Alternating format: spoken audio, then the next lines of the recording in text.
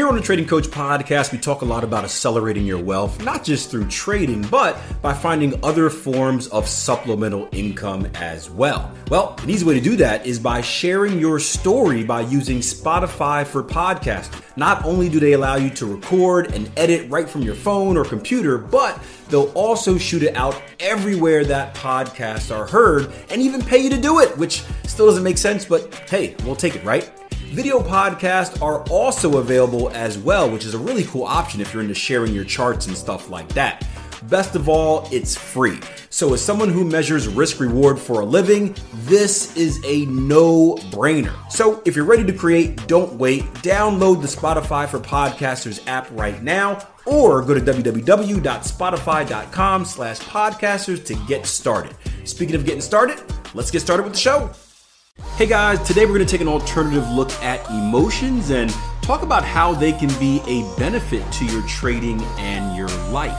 However, before we get into that, I want to say a massive thank you for you guys for supporting the show in such a strong way. Keep it up. And if you are new to the podcast, or maybe you're a long-time listener but haven't done so yet, make sure you follow, make sure you like, make sure you subscribe, whatever you need to do on whatever podcasting app you're listening on to stay in the mix. And also, if you haven't done so already, leave me a rating and review. That and sharing are the best ways to support the show, that we can grow bigger and bigger and bigger. We've had so many new followers lately. The numbers are looking amazing, and so many great comments of people saying nice things about me. Well, nice things make me feel good, so I'd like to encourage that. Speaking of feeling, that goes into today's podcast topic about emotions in trading. Now, 9 times out of 10, when you hear me talk about emotions in trading, we're talking about them in a negative sense. But I got a question the other day by one of our podcast listeners asking, can emotions also be a positive? And it made me think for a little bit, because I'm so in tune to being like, emotional trading bad, emotional trading bad, emotional trading bad, that I never really took the time to think about the good side. And like most things in life, right, it's most things aren't 100% good, 100% bad. It's kind of a blurred line in the middle, and it all depends on your perspective or how you use them. And emotions are the same way. And one thing I want to get out the way about emotions is that we give it this negative connotation that emotions are bad, but understanding, or that we should take emotions out of trading, and understand first and foremost, emotions make us what we are. Trust me, if you've ever ran into an unemotional person, and I'm very close to that level, right? I lack empathy. It's not always a good thing. So we shouldn't kind of make it the goal to be unemotional, because I can tell you from firsthand experience, that is going to spill over to other aspects of your life. For anyone that's traded for a very long time, or especially CEOs and entrepreneurs and business owners, where they live kind of like this cutthroat lifestyle where they have to, fire people because of, unemotional attachment, it's a very, and feel no emotional attachment, I should say to that. It's very tough, and it does kind of force you to put up this block or this wall in your real life, and it can sometimes be hard to separate that real life from your job life. So emotions are certainly a good thing. But before we talk about how they can be good in trading, I want to talk about how we typically look at emotions. And there are 2 main drivers of human beings, right? It is pain and pleasure, right? Everything we do is either geared towards pushing us closer to pleasure or pushing us further away from pain. And if we had to kind of compare the two, pain is going to be the higher motivator than pleasure. Now, in trading, we can relate pleasure and pain to basically greed and fear, right? Greed can be pleasure, right? We're greedy, we want more, having more of something makes us feel good, so that's pleasure. Fear, we're afraid of something, we don't want to get hurt or harmed, that is going to be our pain. And most of our trading mistakes come from one of those 2 regions, right? So let's take a look at greed for a second, right? Some easy examples of greed in the market are, early target taking can be a little bit of both, but early target taking, right? We want money. We want money so much that we have to have it now. That could also be a fear-based thing as well. We're afraid the market's going to go against us. But early target taking is a greed-based emotional reaction. Letting trades ride, right? I believe that, there are certain instances, especially if you're a longer-term investor, where you can let things ride. But as far as trading goes, I believe that we should have a destination. And if not a destination, at least kind of a stop limit where if the market goes against us, we should get out at that level. But some traders, they see the market tick up in their favor, and instead of getting out where they're supposed to get out at, they get greedy and they want more, they want more, they want more. You could say the same thing with trade frequency, where people start taking trades that they're not supposed to take because maybe they're coming off a hot streak and they want to win more. Or I remember the biggest example I had when I was managing money. I was trading about a $300,000 account for a client, and we were doing good. I was chopping off my 3% a month, which was my goal, and that wasn't enough for the client. I'm like, hey, I'm on a heater, 3% for like 3 months in a row. This is awesome. And he's like, yeah, we should increase our position size because while you're on this heater, we should be making more money. And that's a greed example. And we ended up kind of blowing $30,000 the week after that or whatnot. Pretty bad, right? So those are greed-based emotional mistakes. Fear-based emotional mistakes are kind of the opposite. So it's avoiding a trade. We spoke about this for you guys that are on the tier 1 trading platform. We spoke about this in the Q&A the other day about a trader who was self-sabotaging, where he would be in a trade or have a clear signal set up, but he would be afraid to take it because he would start second guessing and doubting himself. So missing out of trades because you're fearful, you're not confident. We talked about taking targets early, right? That is a fear-based one as well. You're not confident in price going to where it needs to go, and you're fearful that the quote-unquote profits that you have, right? They're not really profits until you cash out, but the profits that you have are going to go away. So you get out of the trade. It is moving stop losses back when price is going against you, right? You fear getting stopped out, so you move that stop loss further and further away as you smoke and snort the hopium, praying that the market will reverse and bring you back up to break even or profit. Those are all fear-based mistakes in trading. Now, let's flip the script a little bit, right? So I think we should understand how fear and greed work in the markets. But are fear and greed necessarily bad, or are they only bad for people who use them in bad ways, right? And I want to give you two examples. I want to give you examples of myself because it's my podcast, so I talk about myself a lot. Before, I guess when I first got into trading or first got serious about becoming a independent, consistently profitable trader, and then really kind of where I'm at right now. And let's look at fear and greed. So my story was this, right?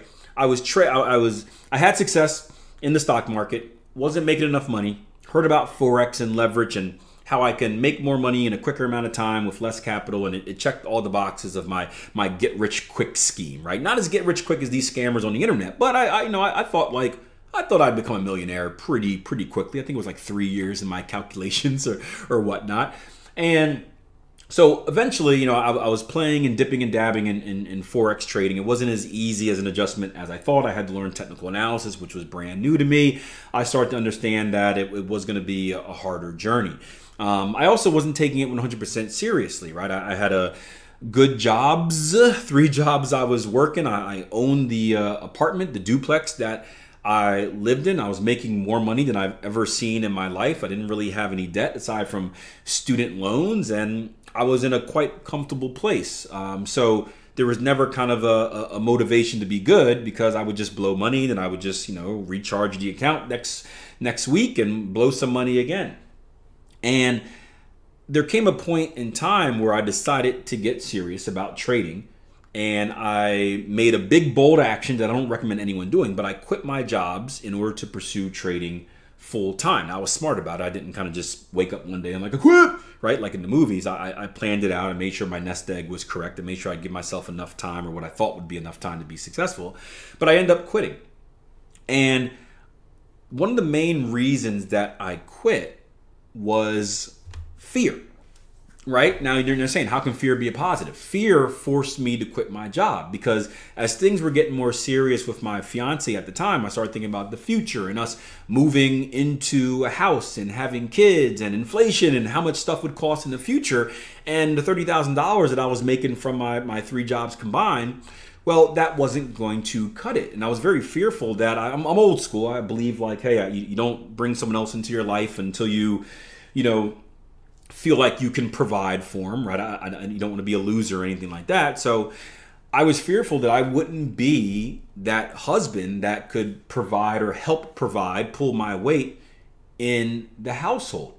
And I started looking down the line and said, this isn't going to cut it. So the fear of failure in the future motivated me to take bold action in the present, bold action that would eventually lead to where I'm at right now, which is a very positive place. Obviously, there's a lot of hard work that goes into that as well.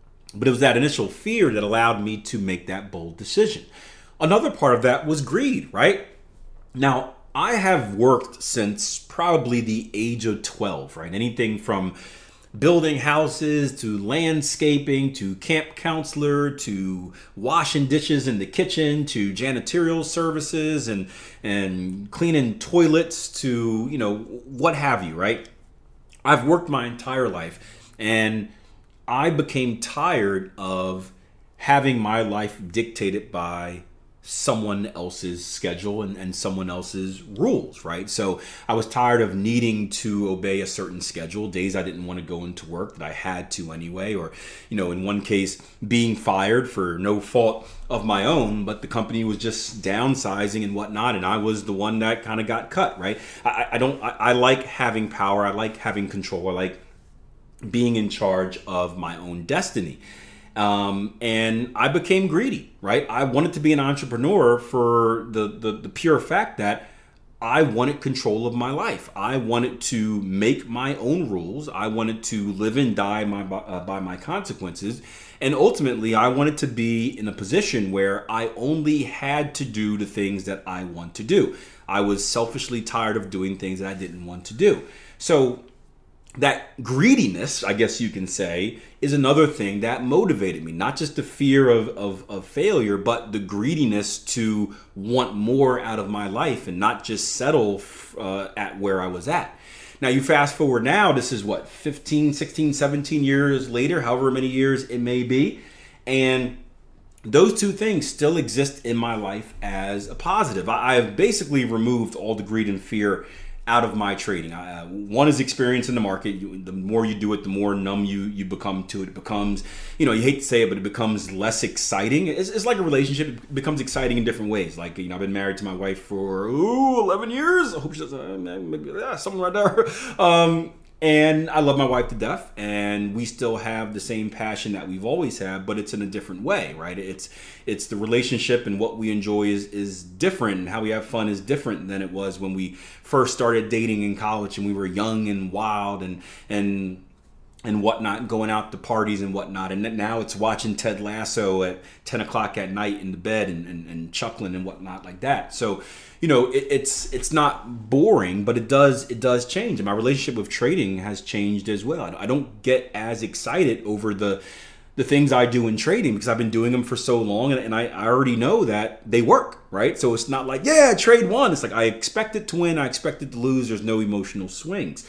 So the negative of that is that people sometimes settle, and when you settle, you start going backwards, right? And when you go backwards in trading, you're out the game, and then all that hard work you put into building your sandcastle, the ocean wave comes and boom, washes it away. So fear and greed come into the equation now in my life for two reasons. One, I still fear failure. I remember early on in my trading career, I remember hearing a story from a woman who had become a very successful trader. I think she grew her account to like $500,000 and then lost all of it. And that is that image, that meeting we had is still kind of ingrained in my head, that she just hit a funk and she couldn't get out of it. And everything she worked for how many years it was, but maybe 5-6 years, was taken away. And that's a big reminder that it can happen. If I ever settle too much, it can happen. And I am fearful of that. I'm fearful of the fact that I don't really have any other skills in life. I got a real estate business and I coach track and field, but I don't have like, if trading stops working for me, I don't know what type of job I would go out there and get. So I'm fearful of that possibility as well. And I'm also fearful of, like I mentioned earlier, of losing control over my life. If I do, I'm sure I would be successful in something. But if I do have to go out and get a job, well, now I'm back in the same boat that I worked so hard to leave, where, I have a boss and they're telling me what I want to do. So that is a fear of mine.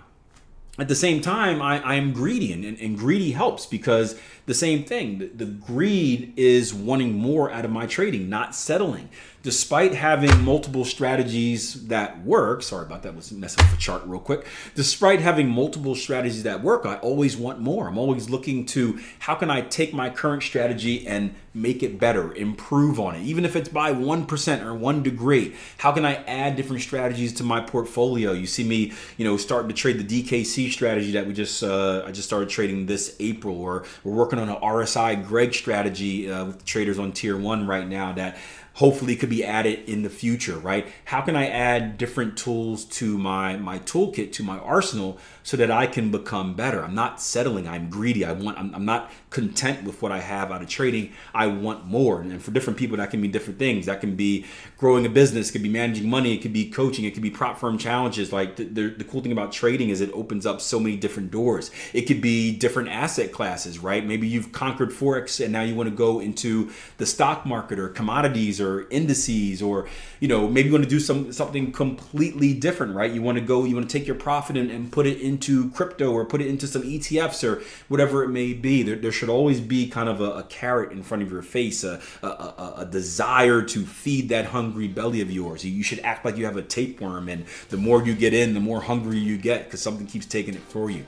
Those are how we can use these emotions as positives in our trading and in our lives. So before feel free to share your story. If you've dealt with greed and fear, whether as a positive or a negative or both, let me know. There's a comment section under the YouTube video here. If you're listening on Spotify, there should be a little Q&A section where you can kind of fill in your opinion. I love reading those, by the way. And of course, you can always hit me up on social media at Akil Stokes RTM, Instagram, Facebook, Twitter, somewhere else probably, I'm sure. But shoot me a DM there and let me know your opinion. I love hearing your guys' stories. It works great for me sharing it with the traders that I work with, and allowing them to understand that, hey, they're not alone in this journey. There are many others out there just like them who have gone through what they're currently going through and will go through what they're about to go through in their trading journey. All right, till next time, plan your trade your plan, like, follow, subscribe, and I'll see you guys next episode.